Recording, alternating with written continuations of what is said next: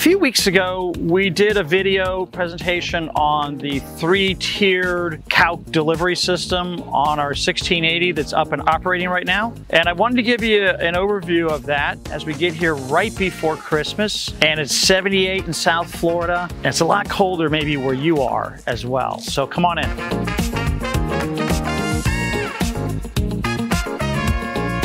So we had some questions related to the unit and how it worked. I had some comments related to, was it necessary, or maybe it's kind of an overuse of an old technology. But really, you know, going back into the historical record, I can remember seeing Kalk stirrers operating on aquariums in the early 90s, even mid 90s in Germany.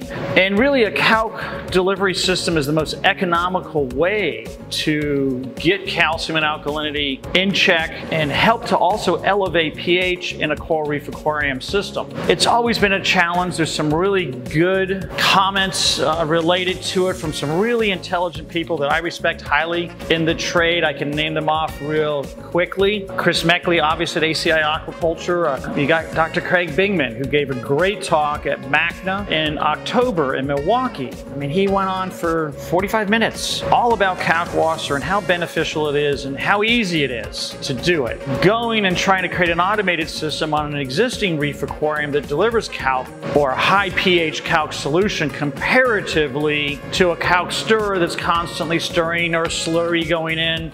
There's a lot of thoughts about that. So when I came up with a 3-stack system, which was the 3 cylinders, we installed that here in the filter room, and here it is finally working. You've got your main vessel here that's about 6 gallons.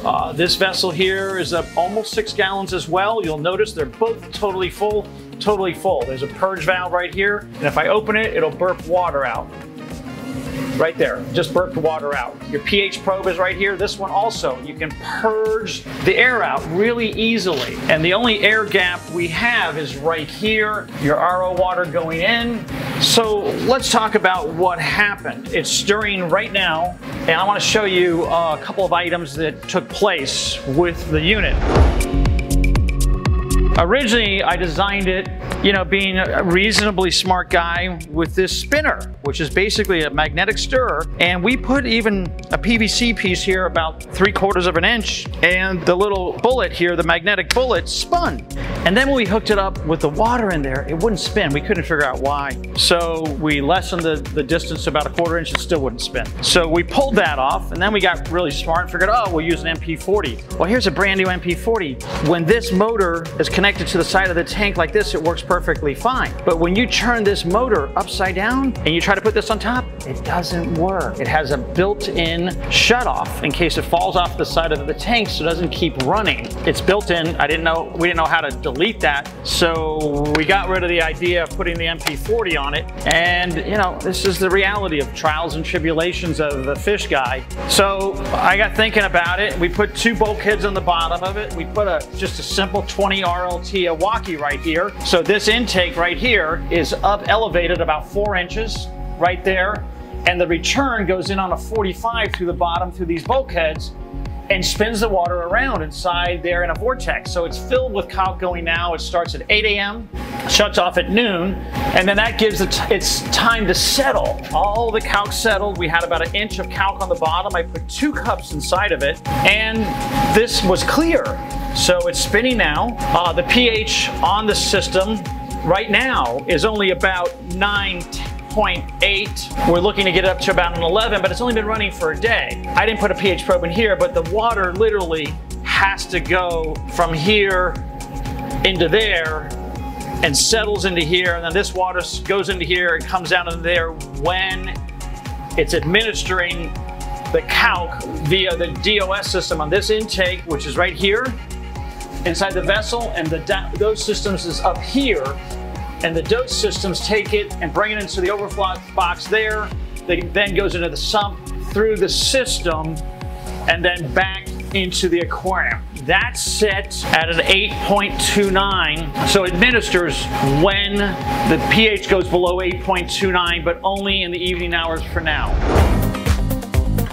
So we have the original document back up on here with a little note for Josh. He's got it programmed now into the Apex to go off at 8.29 for pH, and when the Kalk would go to 8.7, it'll also go off. So that helps give that balanced approach to administering clear liquid Kalwasser into the system automatically starting at 8 p.m. to 7 a.m. for the next couple weeks, see how it works and see where we settle in with a stable pH in the system. We're running anywhere, we had been running anywhere from 8.1 to about maybe an 8.3, but in the morning I've seen it as low as 8.0 or 8.02. So now it's going to change the profile just that little bit, and we're going to see the growth patterns, we're going to see the changes in the main Reef Aquarium, because the main Reef Aquarium is really growing super well. Lots of aquapores.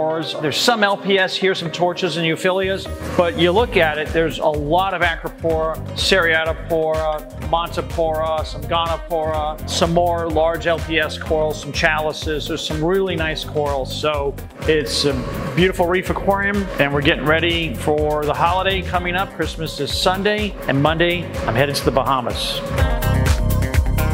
So we've got a wrap up on the Kalk stirrer operating, and next week we've got a really awesome video that's going to launch on Friday right before New Year's that shows the beautiful 6,000 coral reef aquarium that we have in Atlanta, and that's going to be profiled in Coral Magazine coming up in the January-February issue. So stay tuned for that one. Like, subscribe, and send us your comments. We'd love to answer those questions. See you next year.